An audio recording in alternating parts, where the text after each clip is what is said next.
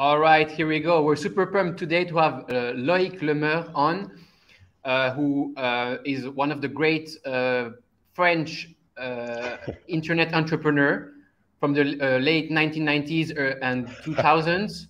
And yeah, we're super pumped to have you here. Thank you so much for doing this. My pleasure. Nice to. Thank you for having me. Yeah, great pleasure. So we'll talk about a bunch of stuff today. We'll talk about the internet, Web 1, Web 2, which is basically the mobile wave. Then we'll talk about Web 3, which is what's kind of happening now. And at the end, we'll talk about something even more interesting than all that stuff, which is about happiness and spirituality. It's all about technologies, you know, new and old ones. Exactly. So let's dive straight into this. We start with your background and your internet stories. Can you please tell us a bit who you are? Tell us about your early life, what you studied, and how you ended up building internet companies. Yeah, I am. My name is Loic, and I am 49 years old, and I am an entrepreneur, an investor in probably about 100 startups over the course of 20 years. So it's a lot, but it's not that much. I am also an investor in many funds, doesn't matter, but many little or big funds in Silicon Valley. And I'm French, as you can hear. I have spent, let's say, 10 years in Paris, building startups, building a conference called The Web, which was one of the very early, the first one of its kind in Europe, international entrepreneurship, promoting entrepreneurship conference. Maybe we talk a little bit about it later. It was called The Web, and at one point it was called The Web 3. So that's a good one, given what's happening now. Yeah. When was the Web 3? I started The Web, which was called Le Blog. It was completely by random, by accident in 2004, something like this. There is some background music here, and that was because I started blogging. So there is a Japanese friend called Joe Ito, who is still, were very active on social, and I was sitting with him in a conference at the World Economic Forum that I was just invited to, and he was right next to me with his computer, and he was blogging, and I told him, what is this? What are you doing? Explain, because I could see the comments coming in from all around the world. And that was really the beginning, even though I started messing around with the internet and starting businesses in 1996, actually, is something like this.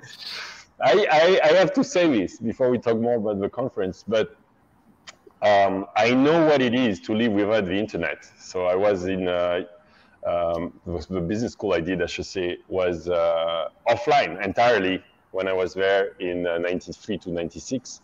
And it was very interesting, like to invite people to parties. We were distributing paper in mailboxes. and there, that's what I wanted to say. I did an internship in a company called Texas Instruments, semiconductors. Yeah, and sure. there was a guy there who was already on the internet. He was, we had email. He was one of the first companies in the world that had emails worldwide already, and only that. And suddenly he shows me this little thing called Mosaic, which was one of the first browser, right?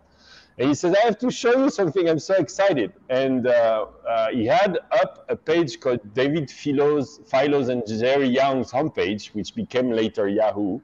And there were only a few hundred websites on there, like the Virtual Museum of Louvre and other stuff. And that was the internet. And so I clicked on every single link. I remember that. And I saw the whole internet.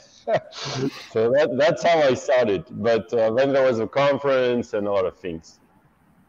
So you actually did an internship prior to start entrepreneurship, but you never had like a real kind of corporate experience. You never go straight into. I never worked for anyone else than me before, except my internships. So I did 2 or 3 internships, as you have to, but that's it. And then in the last year of HEC, that business school, for those of you who don't know, I have started my first business, which was a web agency. So at the time, you know, there were no websites. So I did the very first websites in France, like Chanel, the luxury brand, and others. We have a debate with a friend, Patrick Robin, that we both think we did the very first French banner ad. It was banner ads at the time. But anyway, it was very early, very fun. And what I see now is I have 3 sons. And one of them just started a business, Gauthier. It's a crypto business. And he just tweeted that he had a conference where he talked about crypto and all the latest developments to corporates, and they were not understanding anything. And I replied back, that reminds me when I was explaining the internet to them, it's the same. So I love corporates, but they tend to follow a little later. Great. That's awesome. We'll actually talk a bit later about the kind of similarities and differences between Web 1, Web 2, and Web 3, so we can kind of understand the early days. So what happened to this website agency story? How long did it last for? Did you just leave this to do something bigger afterwards? Like, what happened to this? Can you continue from there? I started 7 companies, and with various success, of course, as an entrepreneur. And this was the first one. I sold it. I sold them all. So I sold it very early on. I started this first. It wasn't really a communication business. I was helping brands, basically, and it was not very lucrative at the beginning because brands did not understand it, but it was fun. Literally going to big corporates and telling them, hey, you need a website. So I did another one for a car manufacturer called Peugeot in France, which was the first selling used cars on the internet. And that was in 96, 97. And that was fun. So I was doing that. And then very fast, there was BBDO, Omnicom, BBDO, one of the largest advertising agencies in the world, that got interested in what I was doing and showed up and said, hey, literally on a weekend, I was invited to meet him in a weekend in south of France. And while we were playing boule, pétanque, you told me, would you join us? I said, what do you mean? He said, would you sell your company and just be BBDO Interactive France? And I looked at him, I said, let me think about it. That was a Sunday. On Monday, I was with his CFO in his office and he acquired my company. So that's how I made my first money. Then I worked there. I learned what it was to work inside a corporate. Didn't like it that much, so left soon after. But the agency went up to, I don't know, 70, 80 employees, something like that. It was pretty cool. We were doing really good stuff. Okay, great. Well, what happened afterwards? Oh my! It's gonna take 2 hours if I tell you all that. I mean, so maybe we can just stick to the company or the companies or projects you founded that you're the most proud of, and maybe why. Yeah, because I'll say this before I go to that question in particular. I went through the internet bubble of 2000, which was very interesting, and I think there is a risk we might see the same here, that what people are calling crypto crash right now is not real crash. I'm kind of waiting for it, but I wouldn't say I'm really ready for it, but I think it's going to happen, like a huge correction, right? Because the markets, everything is kind of the same as in 99, 2000. The valuation of the public tech companies on the stock market are crazy, only going up, kind of, right? Except in the last days, but we'll see. And everything seems a little crazy. As I said, I'm an investor in funds. The valuations of the seed companies are insane. It's like 10 million is like standard now if you have a few do we still use PowerPoint? A few slides. And so it's a little, you see all those crypto projects like like Nexus that we'll talk later, but or Terra that is passing $5.5 billion in assets after 6 months. Like, this is just insane. So I'm not saying this is not good. I am enjoying it myself. A ride is fun, but I think we'll have another correction. So I saw that, I learned a lot. There was another one in 2008. Right, and it's hard when you go through these, and it's very interesting because these days the crashes seem to last only a few weeks or a few months. This was more like a year to 2 years, like where like everybody's selling houses, you know, people lose all their money. So it's interesting to see this in perspective. Anyway, to answer your question, the one I'm most proud of is definitely Le Web, my conference, because I started it randomly, as I said, with I started blogging. And I thought, wow, this is so amazing. We needed to do an event about this. And I started to gather 60, 50 people in Paris, then 100 people. Then I thought, okay, well, there's a lot of people interested, but I'm not really interested in French only. I've never been. That's one of the characteristics.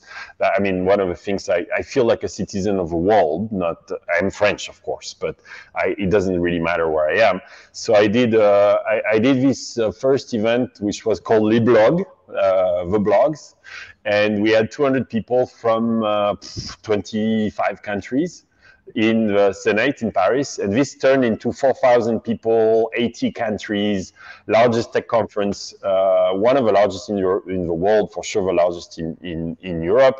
And we had people like Jack Dorsey launch Square at the conference, but also like amazing people like Karl Lagerfeld who left us. But it was really a showcase for visionaries. So I didn't have only tech people. I also had, you know, fashion, but it was mostly tech. So, you know, Reid Hoffman, the founder of LinkedIn. Uber was, you know, there is a debate on that, but definitely the founders of Uber were stuck in a cab. They could not find a cab at my conference. And that's when Travis, at least on YouTube says it, you can find it, says that he decided to do Uber there. So you could say that Uber somehow started at my conference, and so on. So it was a magical period where I would say thousands, because 4,000 a year for 13 years, something like this. I mean, you know, quite like thousands of people learned from visionaries, entrepreneurs from Silicon Valley coming to Europe. They wanted to do the same. They started raising funds. The VCs came, the media came. So it became an amplifier of what you can do if you want to build something instead of, and nothing wrong about being an employee, but instead of being an employee, if you want to build, that's where you would go. So I'm very proud of this for the service it provided and the vision it provided to would-be and to entrepreneurs. Not really, of course, it was a financial success as well. We did very well. We sold it too, but that's not the point. I like to think about what, you know, what I do good for the world. Yeah, exactly. So this was definitely good for the world. Awesome. So what was your vision of the internet in the early 2000s? You were talking about this crash. Like, for you, how obvious was it that it would change the world, or were you actually thinking, do you have like a clear vision on the future, on, okay, this is where the entire world is going, or you were more thinking, okay, this is something really fun, really interesting, really dynamic, and that's why I'm in there? Like, how were you seeing the field at that time? Well, it was a passion, really. I tend to go all in my passions, and I only do that or 2 or 3 things. I have different passions now. But at the time, I was obsessed by the internet. And the entrepreneurship came because I like building stuff. But I was really obsessed. I was on it all day long, like I am a lot too now. But what really was amazing for me, and still is this capacity to connect the world. That suddenly we're all equal, kind of. Of course, there are people, you know, below, you know, basic needs, but it's what basically I felt happened, which is that, you know, now everybody can talk to anyone, everybody can be connected to anyone, and start projects which are either for profit, non-profit, whatever. and have worldwide international communities. So it doesn't really matter where you are. I was completely fascinated by this virtual teams, working just with with a computer somewhere or a phone now. And that all happened. We went from local to global and feeling like, again, a global citizen and not limited to where you live. And that is fascinating, the sharing of information. But I have to say now, because I like to talk about the negatives too, I had this dream, right? My references in my mind were Wikipedia, where Tim Berners-Lee, like these visionaries were announcing an open web where everything would be already decentralized and open, and it's like nothing that crypto has invented. These topics were there, and it did not happen. All we ended up with was, for now at least, huge monopolies, of course, that we did not really see coming, like Facebook and Google and Amazon and Apple and so on. But I was dreaming of something else, to be honest. I was dreaming of a place that would be way more open source knowledge, open source code, open source companies. So I'm hoping that crypto does this. Yeah, I wanted. I mean, basically, this is a perfect introduction to the second part, which is about crypto and Web3. So, do you have more hope now? Yeah, you're seeing that what's happening there. Honestly, I don't know. Let's face it. I still have the same hope, but I don't know, because the question is, will we have walled gardens, right? Like where we're building huge companies that are private and closed. So I'm a beginner in crypto, so I will share what I know, but like, of course, don't blame me if I don't know much yet, because I have other topics of centers of my attention, which we talk about after, which is spirituality, indigenous tribes, and old ancestral knowledge, which I think is unknown and undiscovered mostly. So that honestly is where most of my time goes now. But for crypto, you can look at it as Coinbase, right? Fully legal, working as best as they can with governments, and Crypto.com that just financed for $700 million this arena in LA. These are walled gardens. These are the Googles and the Amazons and the Facebooks, right? They're closed. Like I like what Crypto.com is doing, but I also see that when I do a transaction there, which I don't anymore, they give you a price, and it's not the price I get on KuCoin, right? So there is like hidden profit there. And not transparency. And then on the other side, you have all the DeFi projects and concepts that I'm just discovering myself. Like, it really feels like virtual companies. How do you call them? DAUs, DAOs, decentralized? Decentralized autonomous organization. Absolutely. There you go. I am just starting to discover this. Nice. And I think it's fascinating, and I'll tell you this, it's been now 3 years I don't build, I just invest, I keep investing, or I build myself, I work on myself.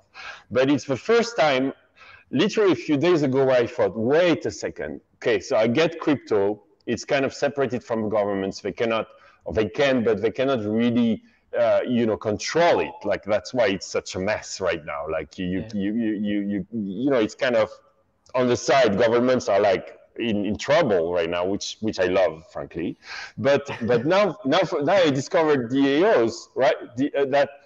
That are able to now you can build, instead of starting an LLC or a company in France, whatever, that it depends on the government. You can just build a virtual organization, and if your government goes after you, well, it doesn't matter, because the organization is government-less and decentralized in the way it operates, where people own tokens and vote. I find it absolutely fascinating, and I think we're entering a new phase with this. And so what I wanted to say is, I feel like building now again. When I discovered this, I'm like, wow, this is cool. Now this is really cool.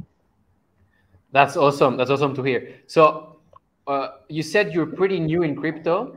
So when did you start to get interested by blockchain, Web3, Bitcoin? Like, when is the first time you kind of heard about it, and when is the first time you kind of said, okay, now I want to learn more? Is it for your kids? Is it before, through your contacts in Silicon Valley? Like, how did it happen? Look, I'm never ashamed of my mistakes, because I think that's number one thing an entrepreneur should accept is when you miss something, it's okay, or when you screw up, it's okay. You know, you try, and then honesty and ethics are the most important. But you know, if you're going to start something, it can fail. I failed miserably in believing in Bitcoin and crypto. I am ashamed to tell you that there was this video at the time, you might have seen it, that was explaining crypto in a very good way. I think it was 2010, 2012, something like this. So I don't know how much was Bitcoin at the time, but not much. And I projected this on the web screen in front of 2,000 people with a live stream with, you know, tens of thousands. It was amazing. And people were like, and I was also like, loved it, right? And the guy who made the video came after me and tried to like tell me this is all copyright, which was funny. He tried to sue me because I posted this video, and it was hilarious. The whole thing was hilarious, and I did not buy any Bitcoin, but the interest, there was something in me that thought this is cool. Then I bought again.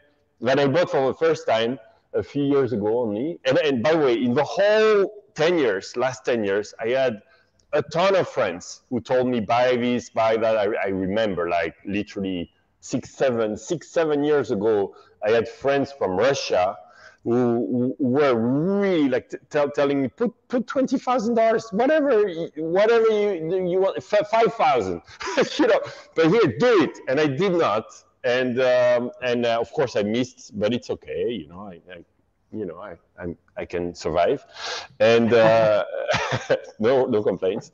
And and I bought again like 3 years ago, just before it crashed.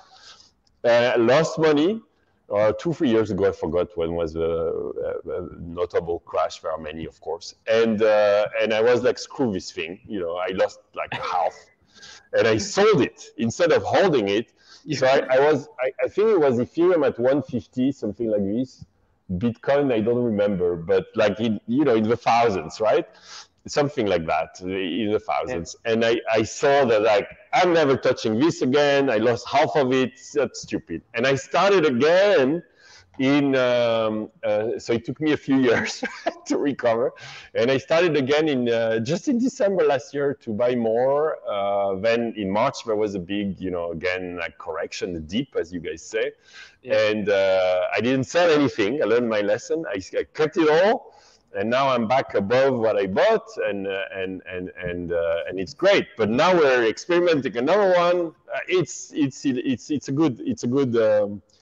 a good learning curve, and I discovered also DeFi. So I started using Terra and Anchor and UST, and I think it's amazing. It's really incredible. So just before we talk about more like Terra, etc. Like, what made you buy in December? Is it what happened last year with the COVID crash, the money printing, or is it just, I don't know, maybe after, I don't know, like what made you say, okay, I'm going to buy now? Is it a third of the total supply of US dollars has been printed last year? Is that the number? Yeah, I think it's 25 or something like that. Yeah, exactly. 25%. So here is a government that just prints 25% more of the money and does it like if there was nothing. And I remember I discussed with friends who manage fiat, right? Just like, really good investors, but in traditional terms, telling me, it doesn't matter because the dollar will always be the dollar. So it's all good. And we saw what happened a few weeks ago, 6% inflation rate. So yes, I don't trust the government currencies anymore. I don't. So that was one of the main, thing. When I started putting some money and really realized that this is the best, I think still the best place where you can put your money, probably with real estate. And of course, things that produce values and are creating, something like, so I would say, what I have now is 1/3 in private equity funds, which are entirely investing in startups and mostly in seed funds. 1/3 in startups themselves directly, even though I try to not do it myself anymore because I don't really want to spend too much time on this because I did all my life. And then 1/3, then honestly, is mostly crypto of my liquid, what I have, because I think that it's the best place to put it. It's Bitcoin is behaving better than gold. Bitcoin is behaving better than currencies for sure. And if you take it over 10 years, it's amazing, right? And I don't think it's going to stop. I think we'll have probably another big correction, but it doesn't matter. It doesn't matter when you buy, as long as you hold it. And I think it's that's why. So I started accumulating. We're not talking about huge amounts, but in the end, it starts to be significant in my life. And then I started discovering. We talk about it when you like, but all the Terra ecosystem. But Bitcoin and Ethereum. That's how I started. I put more on it. And I realized, and I still believe in it, it doesn't matter when you buy, even if you buy at the top, just hold it. And how many friends do I have?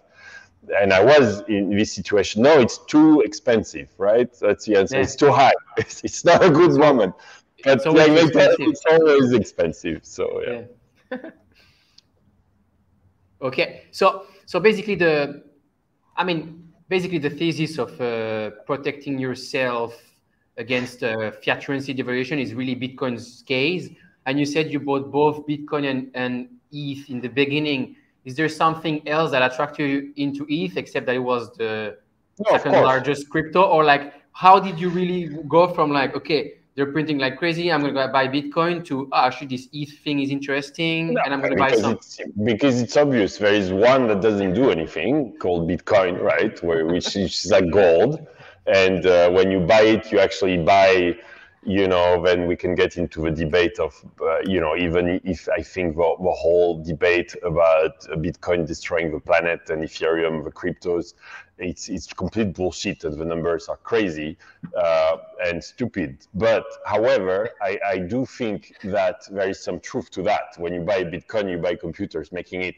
And there's something that bothers me with this. So I'm glad Ethereum is going away from it with Ethereum 2.0. But yeah, but my understanding is if you buy Bitcoin, it doesn't do anything. It's like a collector item that keeps going up, and there is less and less of it. Great, but it's not super exciting. And of course, then I understand Ethereum is and I did not a few years ago. I absolutely not. Now I do understand that's how we make most of the contracts and transactions, and there's a whole. So if you buy Ethereum, you're buying a whole ecosystem of apps and people building stuff, and it's much more aligned to my values of investing in entrepreneurs, right? Because here people are building things. On Bitcoin, you're not building anything. And then also, of course, the ease of transferring it and so on, even though the gas costs, right, are crazy now. So I'm zero on just Ethereum. I'm entirely on Terra. If I own Ethereum, it's bonded Ethereum on Terra, because paying $80 for a transaction it's great. It's a measure of success, so it succeeded very well. But I can pay 30 cents or 5 cents a transaction on Terra and do many transactions. And I can, if I want to hold the Ethereum, I can just hold it through Terra, and then I can do many more things with it. So right now I'm really holding Bitcoin, Ethereum, and Luna, and PSI. Okay.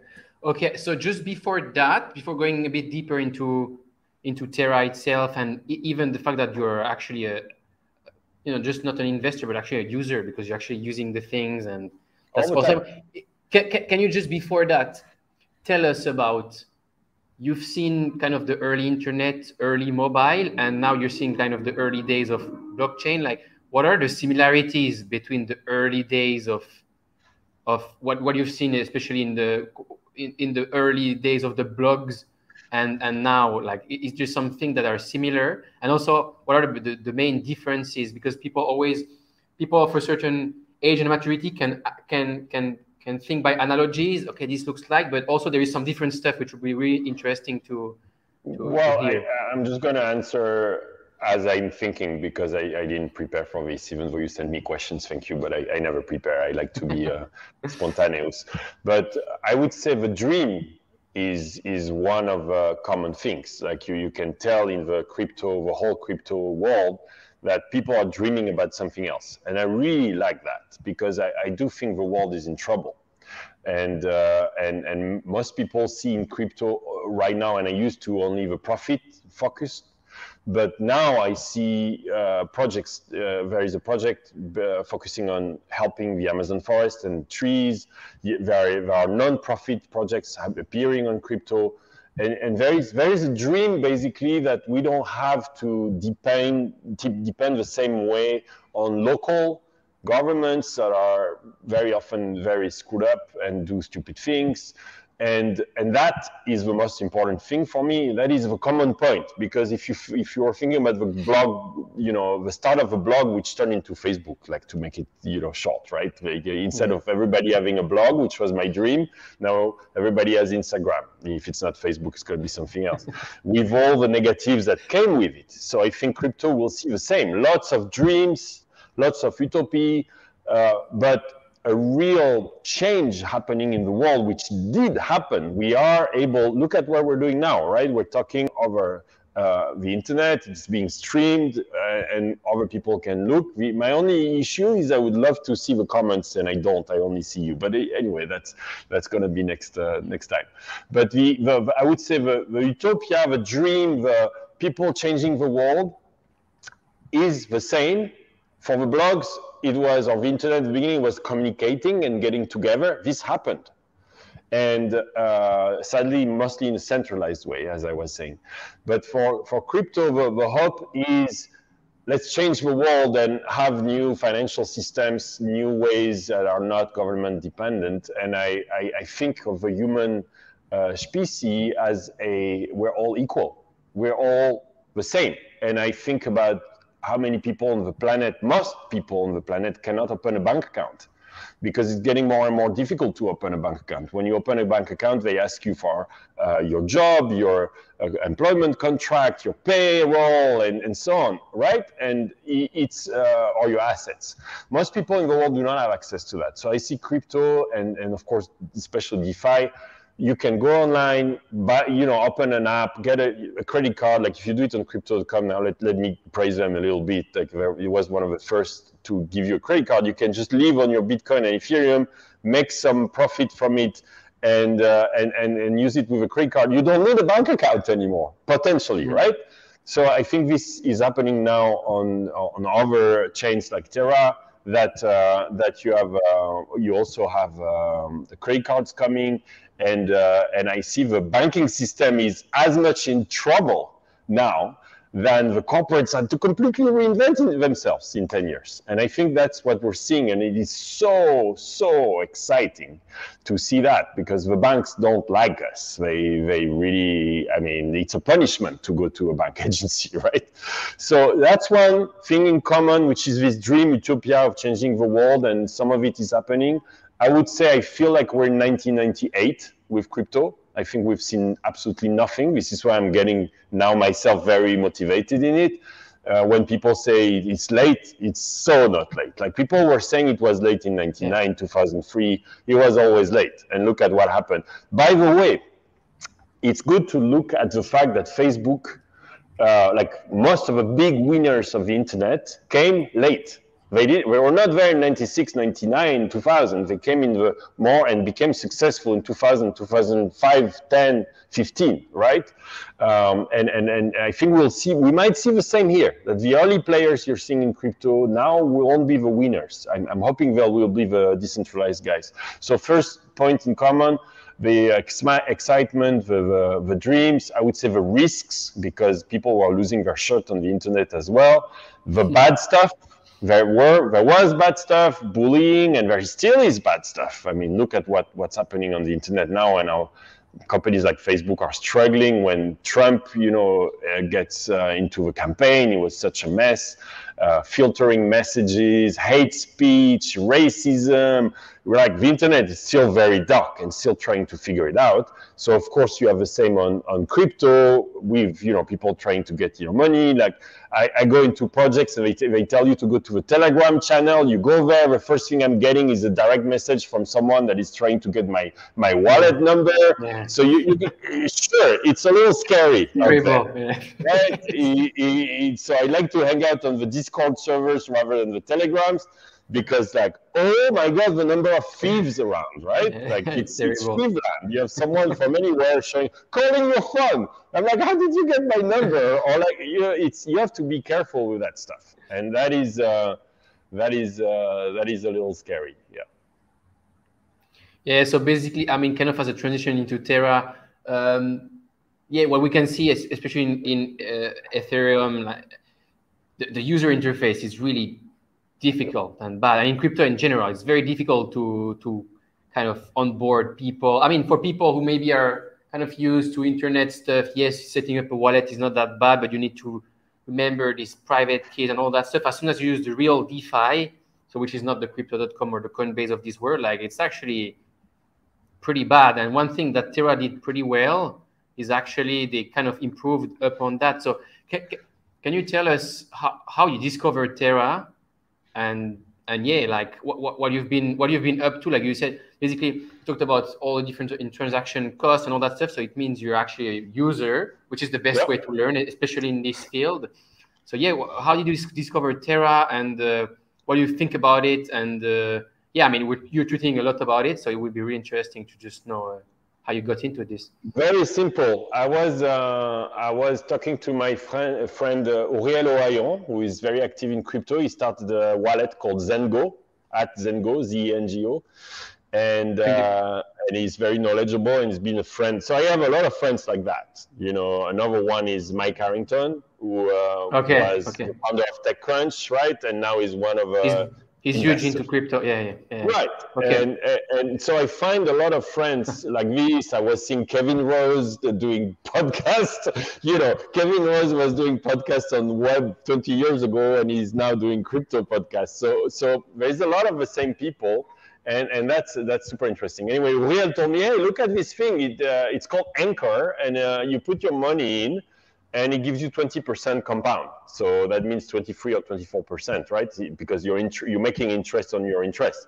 And I thought, okay, great, that's a Ponzi scheme. As everybody, right? What is this thing, right? Like there is no one that can give you 20% per year on your money. Where is the risk? Where is the hidden stuff? So I did my research.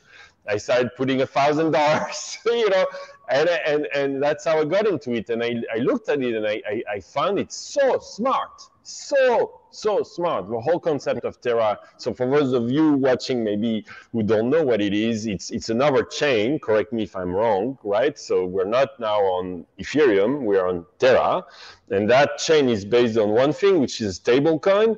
So stablecoins are used to pass money to people because they don't change, they're stable, they're generally pegged, as you guys say, to the dollar, so they are stable, right? And they launched this stablecoin called UST, which is worth $1 most of the time, but it is. And if you put your money there, you get 20%. Very simple, per year, right? And it might go down a little bit in the future because it's a lot, but right now that's what it gives.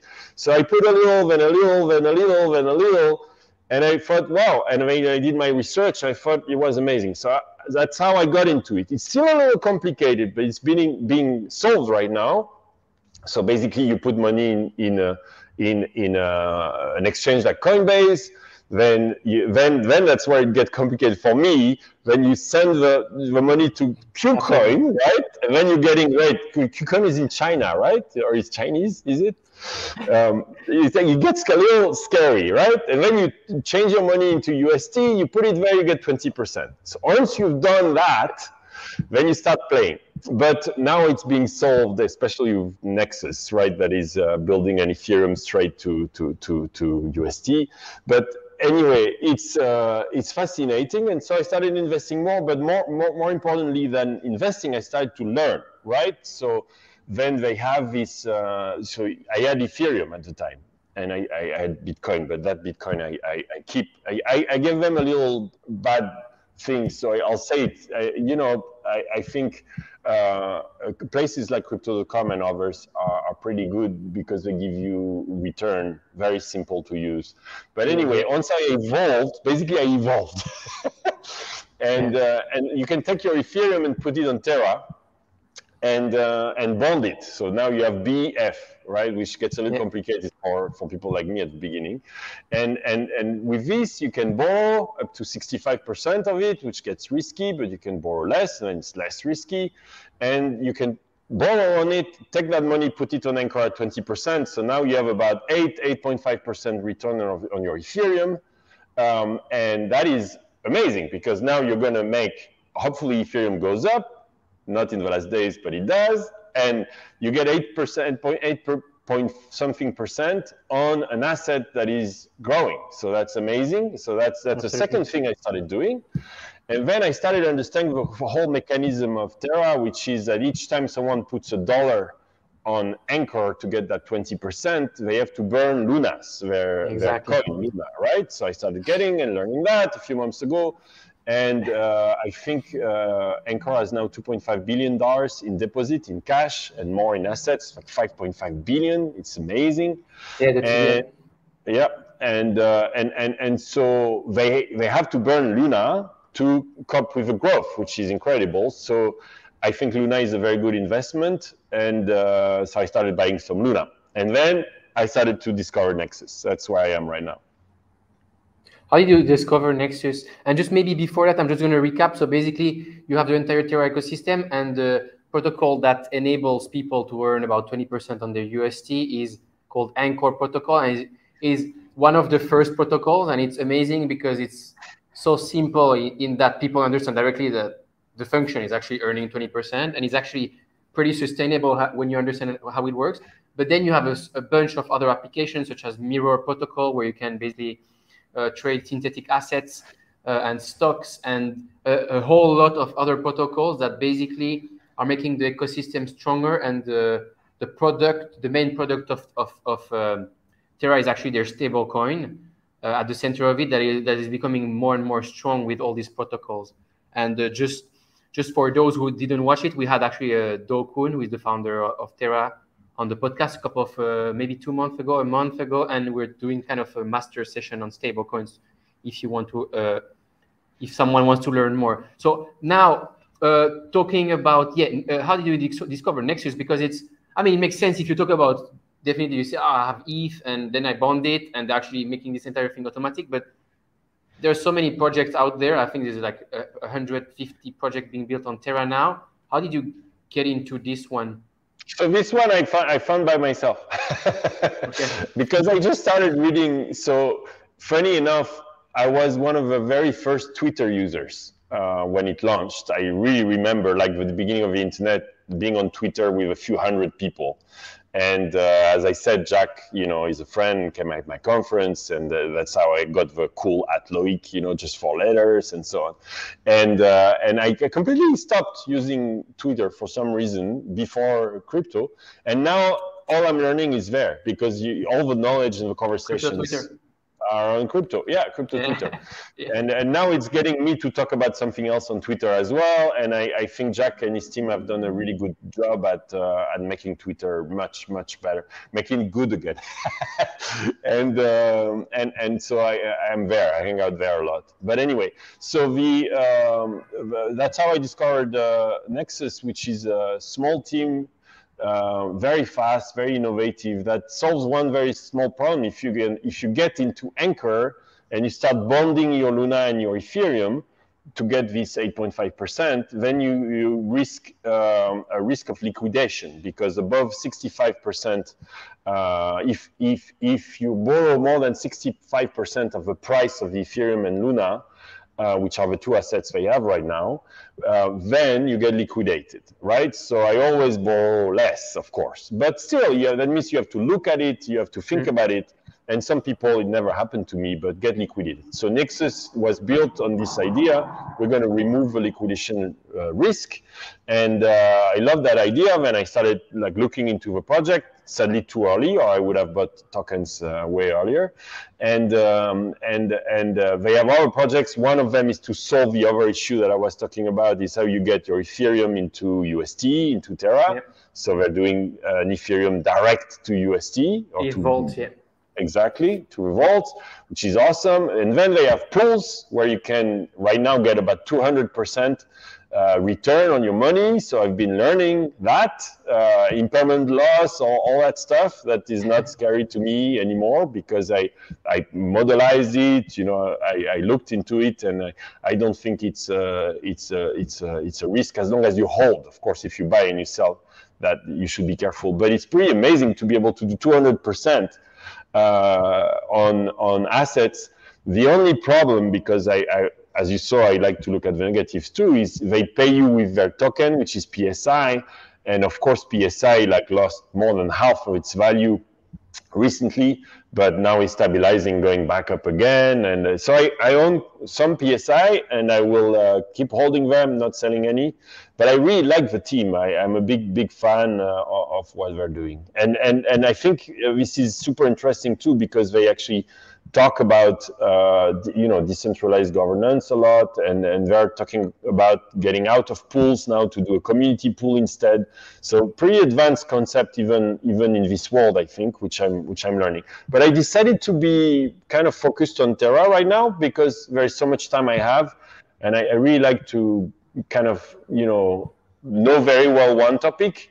So, for example, Riel has been trying to get me into all the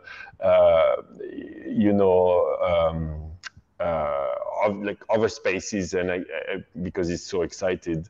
And like Solana or Avalanche, yeah. Yeah. It's just endless, and you can definitely not keep up with everything. So you better focus on one. It's impossible. Absolutely, and it's very likely there's going to be a multi-chain world in the future, so you better become kind of an expert in a few things and do them well.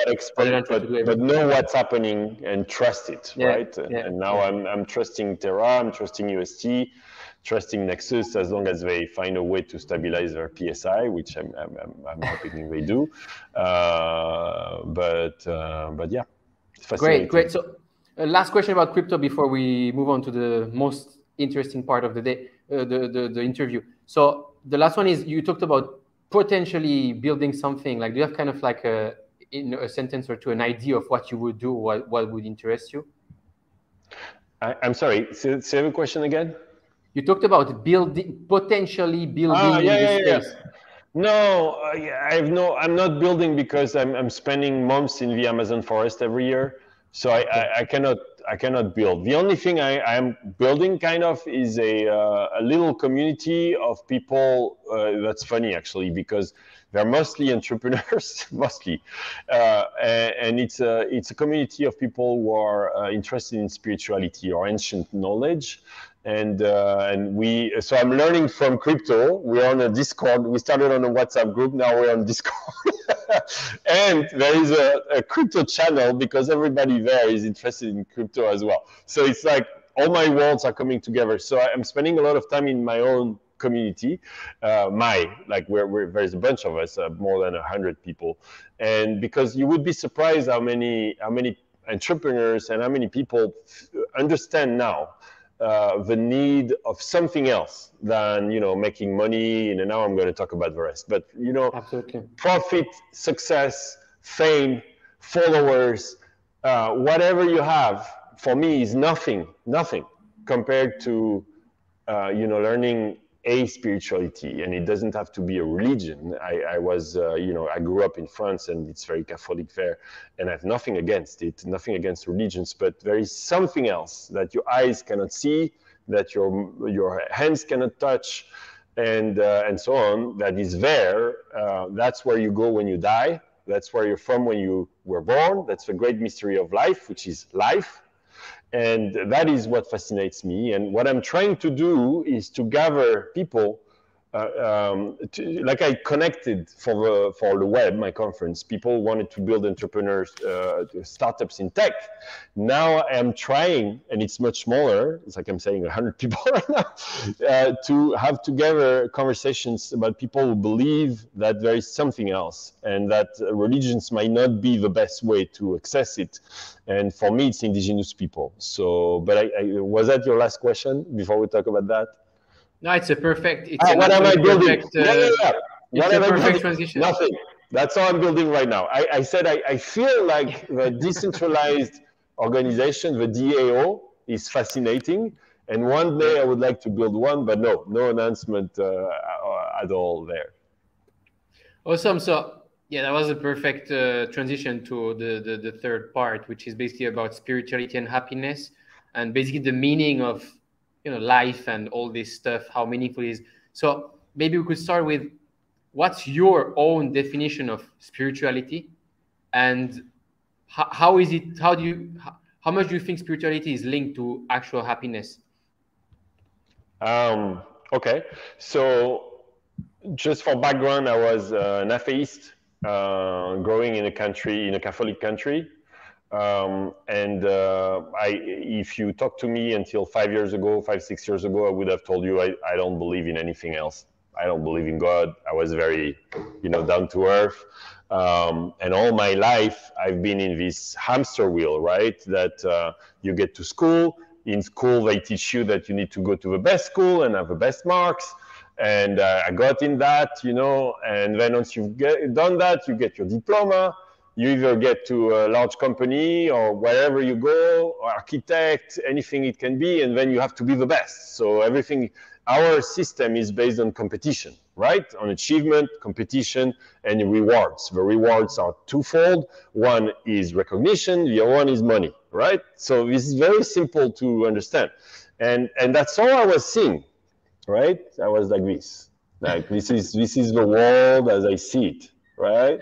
Oh, okay, I can get success and I can get recognized. I can be invited to Davos and TED, and and I can make money. Wait a second. Of course, I don't want to sound like a douchebag, right? So making money is fine, right? And there are many people struggling. But what happens when you make money, right? You make money, you want to make more money. When you make more money, you want to make more money. And honestly, in crypto, it's amazing how much you can make or lose, but also how much people are focusing only on that. They're like some of them are like this, right? And it's okay. I get it. I was there too. But what I mean is, once you've done that, what are you going to do with your money? Right? You're going to buy a car. So it's funny, the crypto guys, like they all show off like super cool sports cars. You buy a car, you buy 2 cars, you buy a house, you buy 2 houses, you buy maybe a private jet, right? Okay, and what? Whatever it is, once you're there, what do you do? What do you do? I have, I know, maybe you do too, many wealthy friends. And so, at one point, and I wish everybody to get to that point, of course, and I'm not to, I have a reasonable amount of wealth. I'm like happy, but I'm not, crazy wealthy. And, but I decided to stop that. Because then, of course, you donate. Okay, because when people get to that point, they start being like, wait a second, sure, I can do one more thing, buy one more thing, but I can also help the world. So you see Bill Gates and, and other people. Or you do crazy shit, like Jeff Bezos, going to launch rockets, Elon Musk wanting to save humanity to go to Mars, which I think he would, I wish he would focus a little more like he did for Tesla in improving the planet with less gas, but the Amazon forest might not be there in 15 years. The coral reef is disappearing in the oceans. We might be in a complete disappearance of a human species, right? What are you going to do with your money when we cannot breathe anymore? That's a good question. And by the way, this question applies to me. What am I going to do now to help that? And I don't really have the answer. I'm helping indigenous people planting trees in the forest. Some of the people I work with planted 8 million trees in the last years. Yes. So I do that and I donate money, but frankly, it's nothing. So I'm thinking about this, and there is one. So here's the key thing here to answer your question. What is spirituality? I think it comes down for me to consciousness of what we're doing, right? Consciousness that if someone trashes a bottle of plastic on the beach, I'm going to collect it. Maybe I'm going to talk to, even if it's a kid, like tell him, hey, maybe you should not do that, right? So consciousness of everything. I think that's what the world needs the most, is consciousness. And that's spirituality for me, because we don't know where we're coming from when we're born. We don't know where we go when we die. We don't know where we go when we dream at night, when we sleep. There are so many things science does not explain, because science tries to slice things, right? Look at, how it's done. How is my skin done? What molecules are in, all that. But if you look at that, right, if you dissect my body, you will not know me. You will say, oh, here is the DNA of Loic, but you will not know Loic. So science can find your DNA, but doesn't know the answer to that, right? So I think in a nutshell, spirituality is about believing that there is something else, which is very easy because, things don't happen, like trees don't grow, life, right? There is something there that we don't explain. So there is something else that we cannot see. And what is it, right? Do I have to go to church to find it? Do I have to read books? Do I have to, what is it, right? So I'm looking at that. I decided to work with indigenous a lot, but I also listen a lot to Buddhist, speakers and talks. And meditation is another tool, of course, that I started about 10 years ago, going to retreats.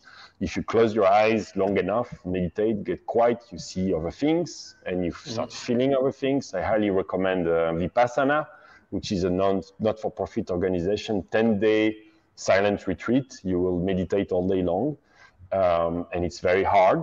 And at the end, I was transformed. So that really started 10 years ago for me, with meditation, with Vipassana, actually, because I went through a divorce, and I'm a human being. I have my problems, and I have things I have to go through, and it was hard. And I did, what people do. I went to see therapists, and it was hard. And I found in meditation something amazing that really happened. And then 5 years ago, completely randomly, but I don't believe in randomness. I believe in synchronicity, a Carl Jung concept of things that happen, right? Of the people you meet. Who knows? Maybe we're doing this call and someone watches, and maybe we're connected in a way. Nothing is random, I believe, but it's a belief, right? But I was in Machu Picchu for the birthday of my girlfriend at the time, who sadly died from a cancer, Laila Jana, an amazing not-for-profit entrepreneur, and a friend of hers told her you should go to the Amazon forest, and so we went. And there was a shaman. Now we're gonna get weird, right? And I said, no, I'm not. I don't believe in that stuff. No, I'm not. I don't want to hang out with a shaman. I don't want to do a ceremony. I don't want to have anything to do. They have plants, right? All kinds of plants. Like they have these big mopachos. They call it like big cigars type, like with tobacco. They started blowing tobacco on me, and I don't like tobacco. I stopped cigarettes. I was 30. No, and I of course did, and that changed my life. That really, really did change my life in one night. I would say meditation is amazing, but it takes a long time. If you work with indigenous, it's just better. It's faster. So I started being fascinated by it, and I'm spending now, let's say 3-4 months in the Amazon forest every year for the last now 2 years, and it tends to increase, but I like to be in this world too, right? So, but I discovered a knowledge especially a knowledge of the forest. First off, I discovered beautiful people who are living in communities, living the opposite way that we live, right? They have no money. The money they use as community to pay for, I don't know, solar panels and stuff like that. But really, they don't have individual bank accounts, or they don't care. What they care the most about is their spirituality. You have to see in context. We killed these people. We have the missionaries went to, first in Europe, by the way, right? Kill all the what we called Gnostics at the time. So this spirituality that was based. I'm sorry, there is some noise here. That was in trying to focus. So we killed all the shamans of our time in Europe, everywhere in the world, because it was like black magic and so on. Then we went to Latin America, somehow Africa with colonialism, and we killed theirs, right? So there are very few left. And those are amazing. They have preserved their knowledge. They have preserved their knowledge of the plants, of the culture. And each time I go, I learn so much. And it's very difficult to, of course, explain in 5 minutes. But it's really amazing. I mean, I have quite a few questions, but like you mentioned about, you said meditation takes time, but this kind of changed my life in one night. I mean, without going too much into the details, what kind of things happen that can change your life in one night? Is it like, I mean, I don't know how much you want to talk about that, but it's how much can you tell us about the kind of thing that can really change your opinion on life that quickly, basically? Is it like discussions with people? Like, is it a mix between kind of ceremonies and like, the indigenous use rituals that are very powerful. So they are based on meditation as well. Some indigenous are very close to Buddhist monks. They sit, when they say they do a ceremony, they sit literally like Buddhist monks, right, all night. Then they use songs. And again, the parallel is very close to Buddhism, because you have those amazing chants there, like throat singing.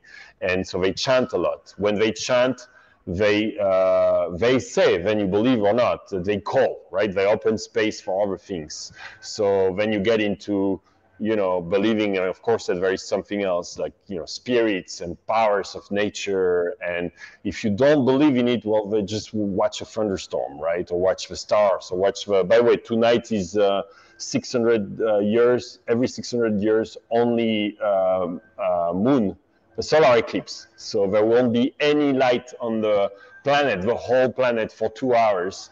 And it only happens every 5 years. But this one is every 600 years. So look at things happening in the world, right? Like how does a tree grow? How, things are alive. So they walk with that through songs, and they walk with that through plants. So they have plants and animals. They have all kinds of knowledge that is very unusual. So I would need 2 hours, but plants, tobacco, different types of plants. I got one day injected the poison from a frog here. It's called Cambo. It makes you vomit a lot, and it cleans your system. It's very, very intense and very fast. I do it in the forest. And because you need to do it with people who know how to do it for generations and generations. And I really call it a technology. So this is why I'm so fascinated with learning their knowledge. They know nothing about science, and what they can do is really, truly incredible. Awesome. We're already past 1 hour. I just have one more question. In a 2019 newsletter, you say, I just know that I could lose everything and be happy. Can you elaborate on that? Did I? I mean, I'll tell you one thing. Since I've been doing this work with indigenous and meditation, meditate every day. I have my phases, but right now I do. I am never depressed. I am, I understand the basics of pain is normal. We all have pain. We all go through difficult stuff. For some of your viewers, it might be Bitcoin going down is difficult stuff, or coin losing 60% of its value, right? I would say crypto is a really good spiritual tool because meditation, for example, is based on a concept they call equanimity. Whatever happens, don't do anything, right? Just observe it. So there is you, your body, you think it's you in your mind. But then try to take some distance from it and look at yourself looking at that, right? And then suddenly you'll see pain is not as much anymore. So you could lose everything. You might be still okay. But it's this concept of, you know, basically what you see and all the material things around you are nothing compared to what you see when you close your eyes and meditate. There is a complete different world out there inside of you, right? And that's what I'm talking about. Then material things become kind of irrelevant. I don't want, again, to sound like a douchebag. I like being in a beautiful house, and, you know, but I don't do, you know, I used to love beautiful watches. This is my watch now. I go to the forest for months every year. All I have there is a guitar that I'm learning at 49. It's a disaster. I'm learning to sing. I know this sounds crazy, right? But there I have a bag of clothes and a guitar, and that's all I have. And there is nothing of our Western world there that is important. Nothing at all. You know, what's important there is what you believe in. And I did I'm following another spiritual path called the Red Road, which is based on a tool that is called the Vision Quest, where for 4 days you go to a mountain or a jungle and you don't drink and you don't eat. So fasting is very used as well. You go with nothing, and you're in a little square like this, barely the size of your body, a little bit bigger sometimes, where you cannot go anywhere for 4 days, and you're with the elements. So for me, the first one, it rained, it hailed, it snowed. I was in Lakota, walking with the Lakotas, in South Dakota, in Central America, with the Native Americans there. It was very hard, very, very hard. Not drinking is something. Not eating, okay. Not drinking, 4 days, difficult. So I did 3 of them. And anyway, I won't get into details. I succeeded on the third one to do 4 days with no drinking, no eating. And I'm saying that because I learned to have nothing. Like, you have nothing. They say it's you and whatever is there, right? The creator, they might say, but which might be a god or might be nature. For me, it's more like nature. That's what I feel. But it's the beginning of that path. And it's very interesting because I believe we're caught in this material world of trying to have more. And if there is no spirituality, it becomes very sad. That's what I mean. And there is another world out there that I discovered, makes you really happy, that makes you, I was about to say, so quoting, I think it's a Buddhist guru, that's Indian Sadhguru, said that, like, you know, pain is normal, suffering is optional, which means you can experience pain. Yeah. But you don't have to suffer from it, right? You can have your coin lose 80%, and you don't have to suffer from it. Yeah, for example, I know how to do kite surfing. I can probably, if I lose everything, teach kite surfing. You know, I'm pretty bad at guitar, so I won't be able to teach guitar. But there are so many things I can do. So, you know, it's okay. You can always take. I see a lot of crypto guys posting, take the long view, take the broad view, and they take the chart. Yeah, they take zoom out, yes. Zoom out on life. Exactly. So zoom out on the crypto, right? Take it out and you'll see it goes up generally, right? Now, zoom out on life, as you said, and then what you think matters today generally doesn't matter. What will you take with you when you die? Nothing. Not even the people you love, right? So I would say this work is kind of preparing to die, which is in a way a little scary, but it's actually all about happiness. You know, it's what do you want for your life now? And if it's only focusing on profits and making money, it's not enough, I would say. It's okay, but it's not enough. There is something else that makes you happy than that. And I find it through Buddhist teachings a lot. I'm following a guru online. That is Sadhguru. He's very good. He's not religious. It's not a cult. It's just teachings. You can find a lot of his videos. I do a meditation that you don't need anything. You can use the Calm app and just meditate. I am not religious. And then I learn with two types of indigenous people. One is the Amazon forest. It would take another hour to talk about that, but it's amazing. And then the Native Americans, the Lakotas, I walked a lot on their path, and in Mexico, but it's the same path, which is based on fasting and on, well, putting yourself in a situation where you have absolutely nothing, not even water, not even food, and seeing what you feel. Basically, it's all about connecting. It's not about suffering. It's about connecting to nature in a very, very deep way and reconnecting with your dreams. I dream a lot. As I said, I'm not sad. I can get frustrated when I work on it. I can get angry still, much less than in the past, but I work on it. Basically, it's about keeping the distance between what you think you are and the zoom out on life, as you said. But I'm sorry, I could go on forever on this. Yeah. Do you fast often?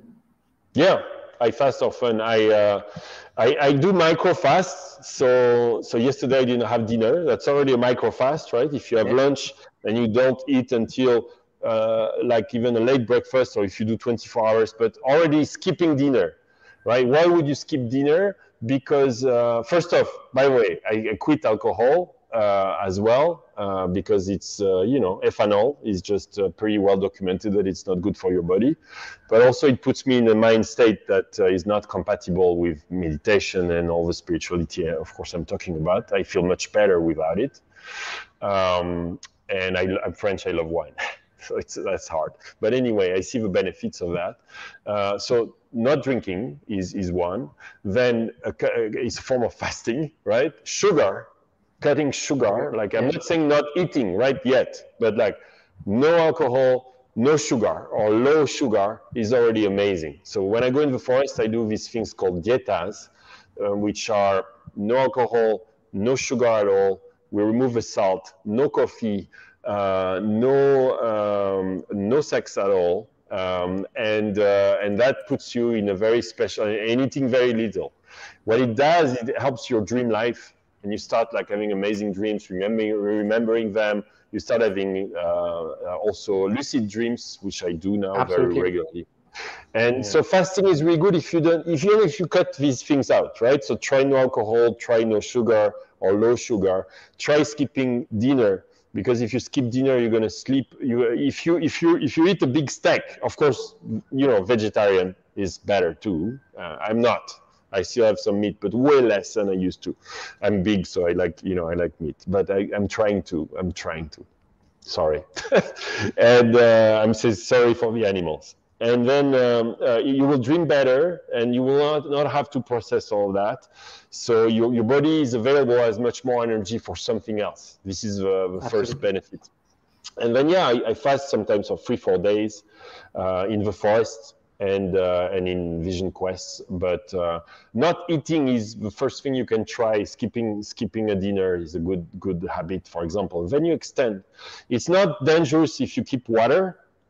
I fasted for 7 days with water, and then I started to do the dry fast, so no water. That's way harder, and I would recommend never do alone, right? Do it supervised, and particularly with a spiritual context like Vision Quest. But basically, if you cut the water, other things happen, like visions. So we were talking about, animal substances and plants that indigenous have been using since the age of times. You have these same visions, experiences with fasting, especially with no water. And if you do it too long, it can get dangerous. So science says that after 4 days, you can die. So be careful with no water. But I did 4 days, and yes, you get very close to death, which is a teaching in its own. And I did it supervised, and I had the most amazing dreams and visions and experiences. It was incredible. But I do that once a year, 4 days, no water, no more. And I would say it's very good for you actually, because your system resets entirely, Absolutely. starts creating. If you Google it, you'll see fasting has amazing properties, because your system just gets out shit. And of course, in the forest there are plants that also help you. That frog thing that I put in my shoulder makes you vomit. There are plants that make you vomit, and it's about cleansing. When you eat a tomato that has grown with chemicals on it, some of them you cannot get them out. So it's all about how you treat your body and your mind. And I would say I feel way younger than 10 years ago. I feel much better, younger, more balanced, less upset, less complaining. I'm working on it because I'm French. We like to complain a lot, even as a joke, right? But yeah, I highly recommend it.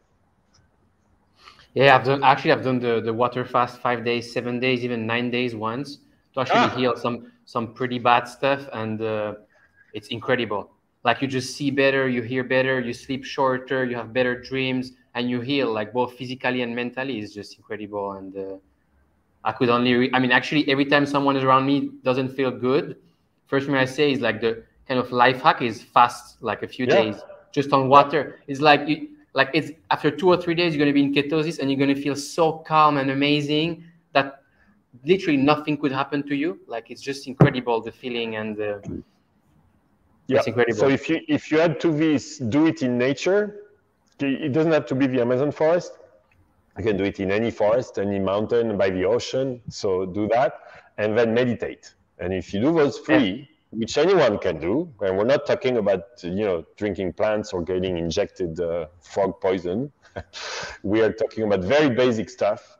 It's amazing. It can really change you, yes. But careful with no water. Right? It's very hard. Yeah. Maybe very last question. How did this kind of new lifestyle, how does it affect your relationships with friends and family? And like, I would say I have more friends than ever. I tend to hang out with people who have this spiritual, opening, or consciousness, who are conscious, right? I tend to hang out. That's one thing. I tend to hang out much more with these people because we talk the same language, right?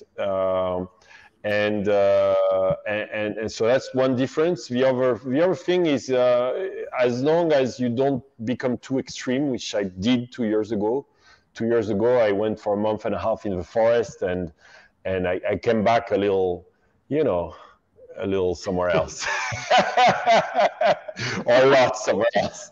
Because when you're there, you have to think about it. It takes 3 days to go where I go, right? You take like 5 planes, then 8-hour boat, then you arrive in indigenous land, and they live completely differently. They live in nature. They don't eat the same. They do ceremonies almost every night. It's like you're in Avatar. That's the best, thing I can describe. When I go there, I am in Avatar, and including the destruction, right? You can see that happening with farmers to destroy the forest to produce corn for the beef and so on. So it's an absolute disaster. But let's not get there. I'm of course helping, donating money to plant trees, but you go to another world. So sometimes it's a little difficult to come back to this world. And I was a little extreme and intense, so it created, but now it's okay. Now I'm careful about what I share as well. Like I had crazy experiences. One night I was gathering wood in the jungle, and I got a bite from a deadly snake. And I was, when we talked with indigenous, like my hand became like this. And do I go to hospital? What do we do? And they started instead doing rituals, right? And like, whoa, wow. Like my hand was like this. And everything went fine. Another time in the forest, I got a really bad bacteria. We're talking about COVID, there is really strong bacteria and stuff there, plants and animals, of course. And I got some form of flesh-eating bacteria. So it opens a hole in your hand, and I don't want to scare people from the forest. The forest is amazing, but there's stuff. Like I'm talking about 5 years going there. There's stuff. You'll see snakes and stuff. And anyway, and I trust them. So the indigenous told me, no. We're going to make a tea with this plant, put the plant on it, drink the tea for 2 or 3 days, and you don't have to go to hospital. And it was pretty scary. And you know what? It was gone 3 days. Amazing. So I learned to, we call this surrender, right? Yes. So they have knowledge. But then, they also know the limits of their knowledge. Most of them are vaccinated, for example, because, they are afraid of COVID like everybody else. That many elders died from COVID. So they also use science. Or for their teeth, they use toothbrush. It's okay. Génial. Okay, awesome. So basically, you'd say you found you went pretty deep down the spiritual rabbit hole, but you also found now kind of like balance between these two worlds that still enable you to earn 20% on your dollars, while at the same time be conscious that there is all this stuff out there that is actually much more important for self-happiness. I literally go from moving money on Terra from a token to another token to a deep meditation, taking my guitar and singing an indigenous song very loud in the living room. I can go from one world to another. And awesome. And talking crypto or talking entrepreneurship, and hopefully one day or taking calls from entrepreneurs like yesterday. I tend to do these calls now more and more with projects that have something non-profit or something that is conscious, right? And I think we'll see more and more conscious funds, including in crypto. As I was saying, plant trees, save the forest. Like how about, there is actually on Terra, one non-profit project that will take a little percentage of your anchor interest. So, say you make 20%. How about you give 1% of that to plant trees in the forest? Oh my God, right? One Very click. cool. Yeah. Just do that, right? There is a project like this, and I actually want to talk to them to see if we can organize a fundraiser based on that, automated. You just connect your wallet, you give whatever it is, 1% from your gains, whatever you choose. And this goes directly into planting trees, right? And the crypto guys love gamification and so on. So maybe you could put on your profile, instead of putting an NFT, that you have planted 1 million trees yourself this year. How about that? That would be cool. So this is, if I build, it will be something like this, or an event again. This is why I'm doing this, kind of community that I call synchronicity, of friends who think the same, because I feel there is more and more entrepreneurs who are also awakening, right? Who are also conscious and want to help the world and are spiritual, are learning spirituality, and we all need some places to exchange. There are many, but many people are not as well. So there is so much room to grow, and I feel the world, as at the same time as the internet makes all these things possible, like crypto, and before that, the web and the blogs and so on, and Facebook. Now there is a huge movement of people thinking and seeing that the material world is not enough, that destroying the planet is not an option anymore. We will all disappear with it, and that there is something else. And that is, I can tell you, it's growing as fast as crypto, I think. Because I can see around me, when you were saying, does it cut you from your friends and family? I've never had so many friends, because we all want to do something, right, and discuss about this.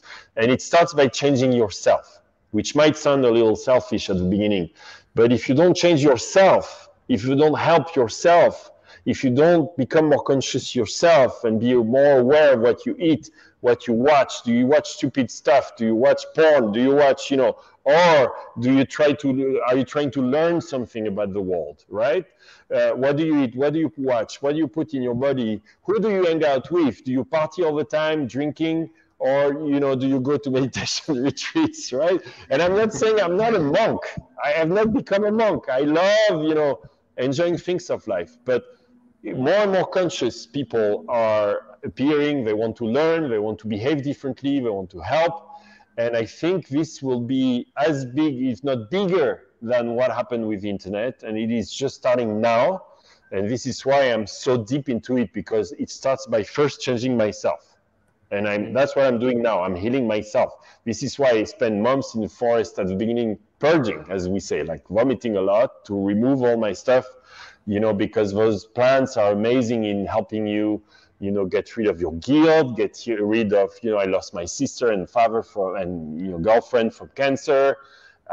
Like everybody, we all have our problems. This helps you a lot and a lot faster than meditation. So I do both. But now I don't purge. I go and I help the indigenous and work with them.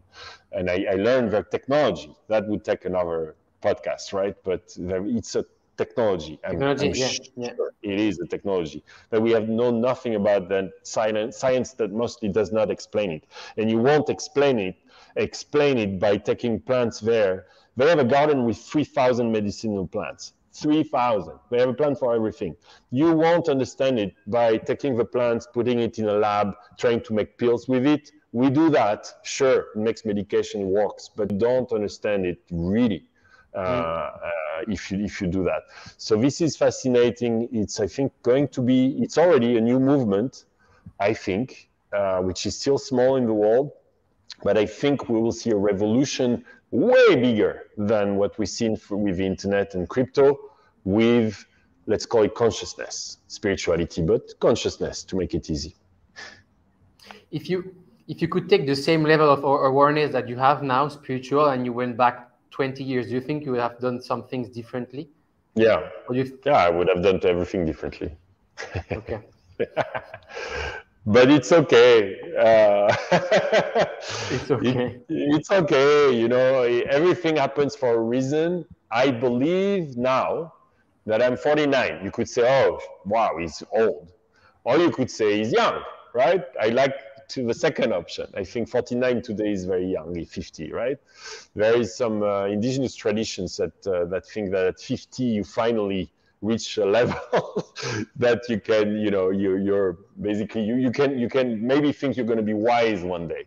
But I would totally do things differently, but it's okay. I think what I've learned in the past, creating conferences and events and startups and helping entrepreneurs and all my connections as well. I have many connections with now powerful, wealthy, influential people that I'm in touch with, some of them which I bring to the forest, right? I did a few trips. I do one next year again where I bring these people to the forest and meet the indigenous. They come back as transformed as I was, and better in every possible way.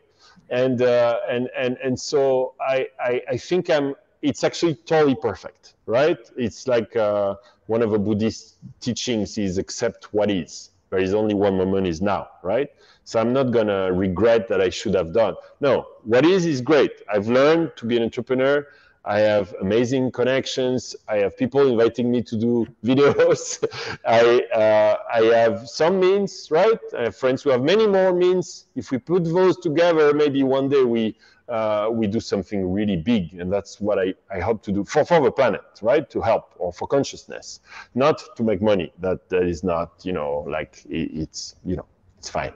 That wouldn't be the goal anymore. So I don't regret anything. I have a feeling I will do something else one day, but I don't know yet. I'm working on myself right now. It's a long, it's a long process. Wow, I think that was perfect to basically wrap up today. Thank you so much. Do you have something you want to add for our generation? I mean, you kind of said most of it already, and I think, especially based on the kind of environmental issues, I think our generation are like pretty conscious of it and actually care a lot. So that's like a good first step towards that. And I don't know if you want to add. I have 3 sons who are 19, 24, and 26. So 20 actually. So I know the new generation a little bit from them, and I am super positive about it. But because we can't continue this way, we just can't. We're screwing up the planet. We're destroying ourselves. So things will happen. It's okay. It will happen when we need. Maybe we need another, Trump or another virus to remind us. But I'm completely against Trump, just to say, But I mean, this kind of shock, right, to the system, like seeing like what racism does, what COVID does, sometimes or could have done, at least stopping the world. I'm not talking about killing people. I'm talking about like a worldwide pandemic stopping the system, right? Or slowing it down tremendously, everybody in fear. That's mostly what I'm talking about. Because if you look at how many people COVID actually killed compared to cigarettes or alcohol, it's actually not so much, right? But I'm talking about the fear, the worldwide scale. I think we'll see more and more of that and natural phenomena, right? Because the planet is, the nature is angry at us. We didn't behave, we didn't treat her very well. Yeah, absolutely. So maybe, yeah, the key takeaway of today is it's okay. Zoom out on life, and especially when shit happens, think that basically what's this on the grand scheme of life, and it's basically look at never. The cosmos. It's basically. Yeah, look at the moon, look at the sun, look at the stars. Like if the whole planet Earth disappeared, nothing will happen. What would happen in the world? Nothing. It would just be like, you know. So if you zoom out, most things that you care about, fear about, are guilty. Make no sense. Yeah, feel guilty about stress, like doesn't make you sleep. You won't get much angry anymore because there's no point. Just take the long view, go in the forest, go see trees, go sit by the ocean. Or watch a nice sunset. The other day we were watching a sunset here, and I was just like, it's so peaceful. And like, why am I even bothering about anything in life? Yeah, just exactly. Great, thank you so much. Turns out, just the last word for me, but turns out you will can continue for a long time. Turns out that of course you need shelter, you need food, you know, the basics, right? And a lot of people still don't have that. But once you have that, you don't need much more. You don't need much, you know. Everything is a construction. It's all like, I call it the matrix, right? Like many people, we're in a matrix that makes us think that we need all those things. But if you went to the forest and saw the indigenous live and how happy they are, you don't need all that stuff. Most of that stuff. You need food, you need a roof, you need friends, a community, but you can be happy with nothing otherwise. Great. Wow, that was awesome. Thank you so much. No, thank you. My pleasure. It was incredible. Thank you so much. All right. Bye-bye. Bye-bye.